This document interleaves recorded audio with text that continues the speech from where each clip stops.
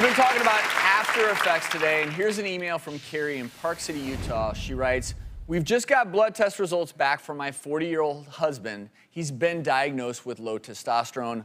What does that mean, and what should we do?" Well, we caught up with our favorite endocrinologist, Dr. Katja Van Hurley, to get an answer for Carrie. Carrie, a low libido in a 40-year-old man is unusual, but we have plenty of patients who do have that in the long run.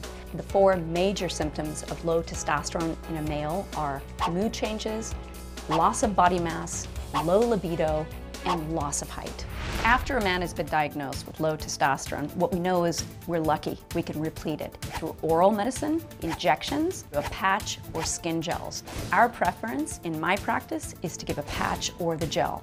And part of the reason we do that is it's probably safer for the liver, but also that we have very good absorption and it's very easy to take that way. Once a man is on testosterone repletion, they have to be followed to make sure that any of the potential side effects, especially to do with the blood counts or to do with the prostate, are in control. But ultimately, this is something that a man that has low testosterone should do. It'll change his life. And I'm glad we're talking about low testosterone because testosterone levels do tend to peak right around the age of 40. And if you're experiencing those symptoms, the only way you'll ever know is if you go get your blood level tested. And I also have to say that low testosterone does go hand in hand with certain other medical conditions, whether it's obesity, diabetes, even sometimes heart disease.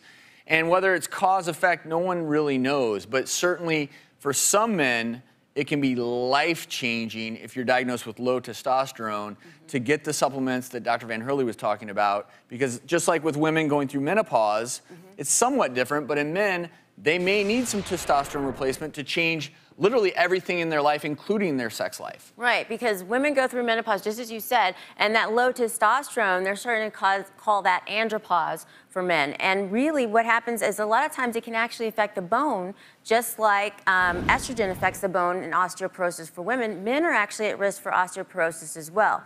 You know what I did this morning? I took a daily dose of testosterone. I'm feeling pretty manly.